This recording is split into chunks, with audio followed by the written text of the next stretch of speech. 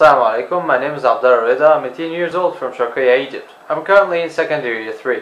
I'm really interested in science, so I created a YouTube channel in which I explain different scientific subjects in the 4 languages that I taught, and it has hundreds of videos. My Google Science Fair project is about the impact of different treatments of the hippocampus on cognition in the human brain in order to reach the best treatment that can restore and enhance cognition. The hippocampus is a very important part of the human brain because it stores long-term and short-term memories in addition to spatial navigation.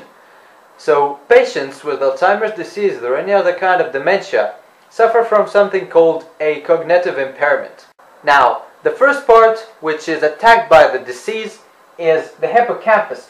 So the patient cannot restore information properly, or he cannot retrieve the information he had learned from before. So we can say that he loses his ability to learn, which is a pretty big mess, especially when we know that in 2010 there were about 36 million people diagnosed with Alzheimer's disease and other kinds of dementia, and this number is going to quadruple by 2050, so that a person from each 85 persons will lose his ability to learn.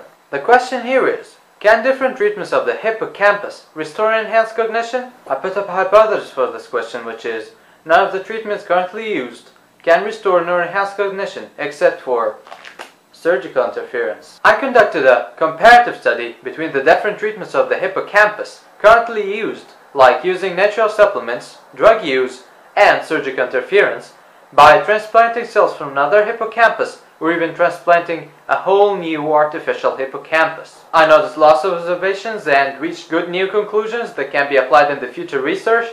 It was a real challenge for me, and I really enjoyed working on this project. And thanks for watching.